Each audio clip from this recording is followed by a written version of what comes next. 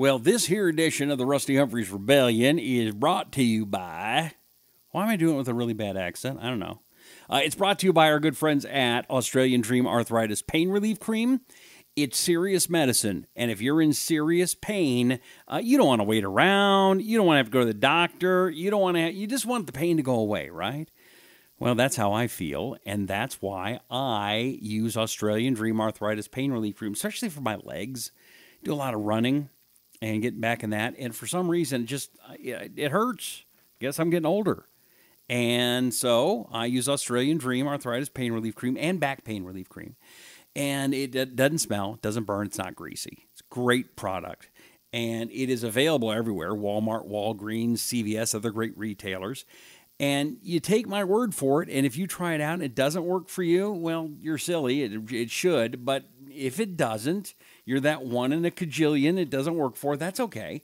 You send it back with the empty jar, and you will get your money back. The empty jar guarantee is there, and it's good. It's a great product. Go to AustralianDream.com to find out more. AustralianDream.com. Or, again, go to your big retailers, Walmart, Walgreens, CVS, other great retailers. Go get yourself some Australian Dream Arthritis Pain Relief Cream and Australian Dream Back Pain Relief Cream. Yeah, we don't want to do anything to scare your children. That's the last thing we want to do. That's a direct order. Do it now. He's been put down, ripped off, cut open. Now, he's unleashed. The American insurgency starts now. This is Rusty Humphreys Rebellion Radio. How are you? And welcome. It is the Rusty Humphreys Rebellion. It is brought to you by Australian Dream Arthritis Pain Relief Cream, Add Zombies, and my new book that's coming up pretty soon, called Inspire, Engage, and Sell, an insider's guide to copywriting. And I'll tell you a little bit more about that book, which is now available for pre-sale on Amazon. How are you? Hope you had a good weekend. Mother's Day weekend was just over, and I had a good time. Got to see my mom and dad and his brother and everybody else. I went and saw Snatched, the movie, with Goldie Hawn and Amy Schumer. It was actually pretty funny. Well, not the best, not as good as Trainwrecked, but it was pretty good. So that was the entertainment for the weekend. Other than that, I stayed at home working. Just working. Because I'm trying to create great things for you. Oh, man, the things I'm working on for you, you wouldn't believe it. Oh, it's amazing. I got a new business. I'll tell you about that coming up in a few minutes, too. First, let's get into the monkey business, the crazy business. Did you see Keith Olberman online over the weekend? Of course not. Why would I even ask such a stupid question? Of course you wouldn't watch Keith Olberman online. Nobody does. Keith Olberman doesn't watch himself. Well, no, I take that back. I was going to say he doesn't watch himself online. No, there's a guy that can't do anything but watch himself. But here's the interesting thing. I am watching, as you are, this complete unhinging of the left. But the media is now getting to the point where it is bordering on sedition. Keith Olberman is actually calling on foreign governments, not just some. Here's the headline. Keith Olberman is calling on all foreign governments to overthrow President Trump, claiming that we in America are victims of a coup. Listen to this Keith Olberman here on the Rusty Humphreys Rebellion. I'm Keith Olberman, and this is The Resistance. I appeal to the intelligence agencies and the governments of what is left of the free world, to them as entities, entireties, as bureaucracies making official decisions, and to the individuals who make decisions of conscience, to GCHQ and MI6 in the UK, to the BND in Germany, the DGSE in France, the ASIS in Australia, and even to the GRU in Russia, where they must already be profoundly aware that they have not merely helped put an amoral cynic in power here, but an uncontrollable one, whose madness is genuine and whose usefulness, even to them, is at an end. To all of them and to the world's journalists, I make this plea. We, the citizens of the United States of America, are the victims of a coup. Okay. We need your leaks. Can I stop you just for 1 second? When did anybody, I mean anybody in America, anybody in the world, think that Keith Olberman, of all people, was our spokesman? I mean, there's a lot of people I would rather have be spokesman for me. Keith Olberman is not one of them. Talking about somebody being unhinged, nobody more unhinged than Keith Olberman. But let's get back. I'll play it for as long as I can take it. So far, I've only made it 49 seconds and have had to interrupt him. So his rant is 6 minutes. Trust me, there's no way I'm going to make 6 minutes. But let's just keep listening to the crazy here. Your information, your intelligence, your recordings, your videos, your conscience. The civilian government and the military of the United States are no longer in the hands of the people, nor in the control of any responsible individuals on whom you can rely. The first step towards compromising our FBI occurred Tuesday with the unilateral firing of its director by the president, prompted by the attorney general, both of whom are, or were at least in theory possibly to be, under investigation by the FBI as led by that director they fired. Our CIA is run by... Again, if I could use reason and logic and explain away the crazy here, I would. The problem is that there is such a double standard. There is such a lie. I can play the clips that go 10, 15, 20 minutes long of Democrats calling for the firing of James Comey. Stuff that was not even that long ago. I can play it. They don't remember it.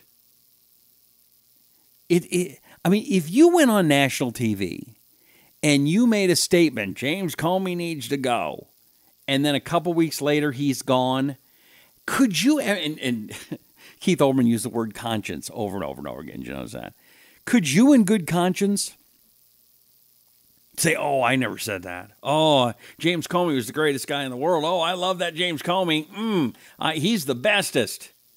It's just like that loser, and man, I can't stand him, John McCain. Oh, I can't stand John McCain. I mean, if there's one guy that I don't want to say hate. No, I'll use the word hate. If there's one guy I hate above all, it's probably Hitler. Okay, Hitler and then John McCain. Yeah, but he's a Republican. He's not a Republican. That's the problem. He's a John McCainer. He only cares about himself. Oh, I can't stand John McCain. There was a video I posted the other day. I'm trying to find it. But Facebook is running slow. Have you been to my Facebook page, by the way? Oh, you can see the snake. I almost got killed by a snake yesterday. A big, vicious viper that came to try to bite my head off or a limb or something, and I got it on video, this horrible, horrible thing. You can go see the video of this monster. It's a monster, I say. It must have been 25 feet long. It probably weighed 700 pounds. And it was hungry and looking for lunch, and it was coming after me. Yes, that video available on my Facebook page. Talk to Rusty. Talk the number 2 Rusty. Oh, how about this one? I'll play this one from my Facebook page. Chuck Schumer, again, as Keith Olbermann talking about in good conscience, here's Chuck Schumer, October 30th, 2016, talking about James Comey. When I heard about it, I found it hard to believe that Comey, who I thought had some degree of integrity, would do this. What Comey did, I respectfully disagree with my opponent. What he did was appalling, and prosecutors from one end of America to another know it. I think he made a mistake on this, and he clearly has a double standard when it comes to Donald Trump. And these jobs, if you're not in it for a while, you can't take the heat. And I think he just couldn't take the heat from the Republicans. I am so disappointed in Comey. He has let the country down for partisan purposes, and that's why I called him the new J. Edgar Hoover, because I believe that. Do you believe that Jim Comey should resign, Senator Reid? Of course, yes. I'm not challenging Mr. Comey's motivation, but I do think it was unwarranted. It was a mistake, and I think that Republican and Democratic former Justice Department officials have come out and questioned the move that he made. Okay. Now, you are an intelligent human being. You have to be listening to this show, and I appreciate that. You know, again, I wouldn't have a problem with all of this had they not come out so strongly against him earlier. What I don't like is the hypocrisy. What I don't like is the lying. I want what's best for my country. And maybe the Democrats might have something that's not horrible. Maybe the Republicans are wrong sometime. It's just like John McCain. Why don't I like John McCain? This guy is the guy that's supposed to be Republican. He's supposed to be out there doing what's best for our country. And when he's asked about the firing of James Comey, listen to this lousy answer this guy does.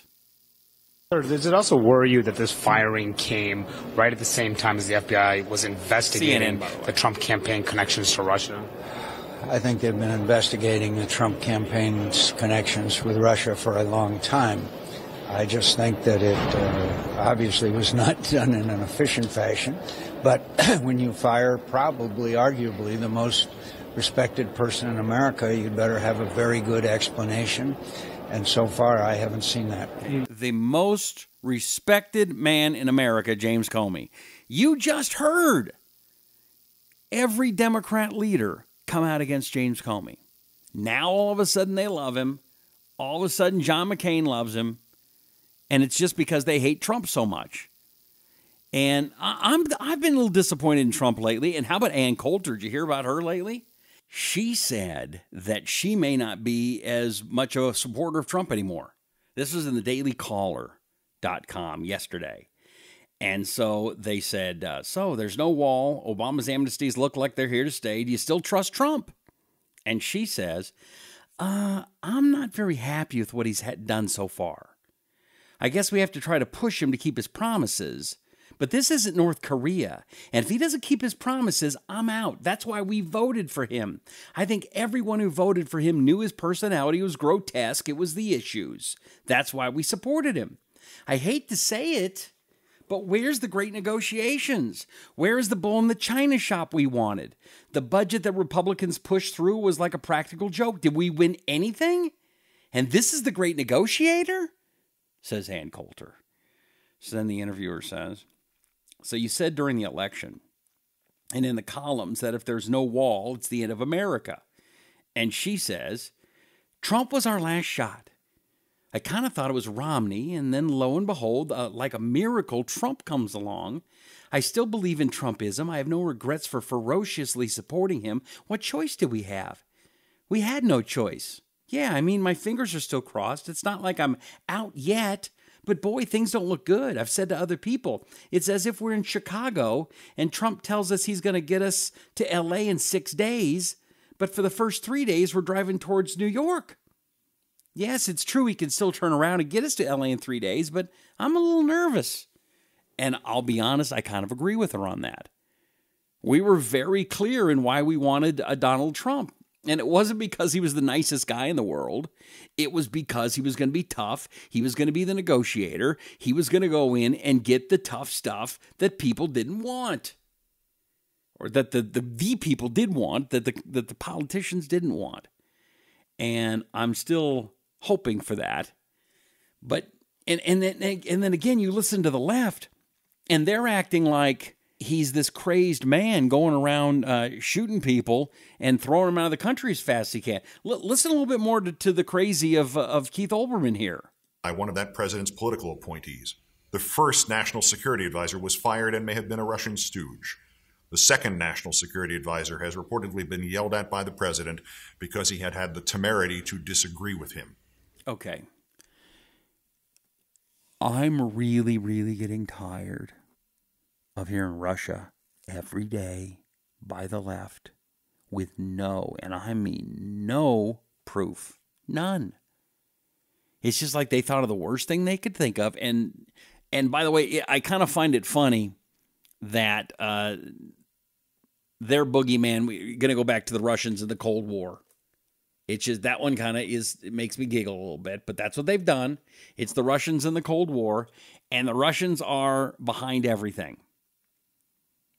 And, I mean, Keith Olberman has no credibility. Let's get this straight. This is a guy that worked for MSNBC, got fired. Then he went and worked for Al Gore and got fired. And now he's working doing video podcasts for GQ magazine, although they're probably paying him a ton of money. But I don't know what they get out of this. I mean, he sounds unhinged. Remember the other day I talked about on my podcast, hate is the new humor. Hate is the new humor. You are being manipulated by the media. And that's why you don't hear anything good about Trump. Any accomplishments he may or may not have, you don't hear them.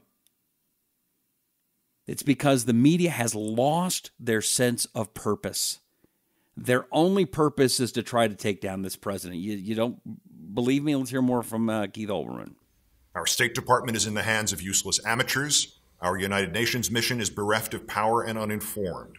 And the White House is run by a cabal of an amoral family syndicate that has spent its first 3 months slapping a dollar sign on anything that stood still long enough. A cabal with, at its head, a man with seemingly no interest in our laws, in our rights, in our Constitution, and with a brain that appears to not work properly. I mean, I don't even know where to begin. I don't know what he's talking about. Do you have any idea what he's talking about? I don't. It's crazy. And then another one that was just, again, kooky, Chuck Todd, who is supposed to be a journalist, but again, we don't have journalists anymore, except for me. All I care about is the truth. I really don't care about this politics stuff anymore. I'm really losing interest in it. I'm tired of the games.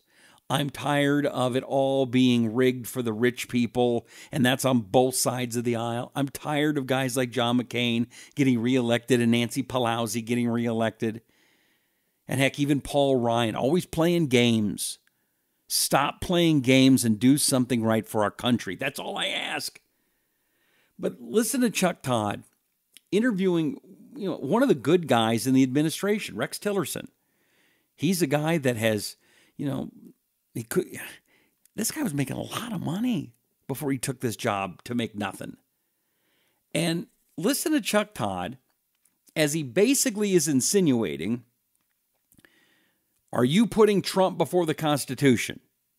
Are you willing to commit treason to cover up for Donald Trump? That's the insinuation you're going to hear in this interview. Listen to this clip. Did the firing of FBI Director Comey shake your concern about how much independence the president will give you? Not at all, Chuck. I have a great relationship with the president. I understand what his objectives are. When I'm not clear on what his objectives are, we talk about it. But I am devoted to helping the president achieve his objectives, helping him be successful. And I understand I have to earn his confidence every day. What's the line between service to the president and service to the country, sir, for you? Well, I will never compromise my own values, Chuck, and so that's my only line, and my values are those of the country. I did support Donald Trump from the beginning, and we'll see if I was right. I am concerned that he wants to get rid of Steve Bannon and put his son-in-law in this place of power. That concerns me. Because he's a Jew? No. I don't want to see anybody's family getting that cozy. And there's a little bit of that going on. But also, Jared Kushner is no conservative. He's a Democrat. Always has been. He's from New York. Donald Trump needs to have people from outside giving him advice. And we'll see what happens. But yeah, I am a little concerned right now. I'm not giving up. I never give up on our country. Ever. We're going to turn around. And our economy's doing great. Heck, big story today. The front page on the Drudge Report was that the stock market looking good. Again, another big day of ups. Higher. Market smash records today. Well, that's a big deal, isn't it? S&P and NASDAQ close at record highs after oil and techs rise. Good. Okay, I like that. Let's build on this. But to be sitting around and wringing our hands, and Democrats, you got to get over it. You lost. Okay, I'm sorry. Go back to the ballot box, but let's get some business done instead of just lying out there just to hear yourself yap. It drives me nuts. Hey, do you have a business? Advertising has just changed. Changed over the last 5 decades. It's changed over the past 5 years. It's changed over the past 5 months.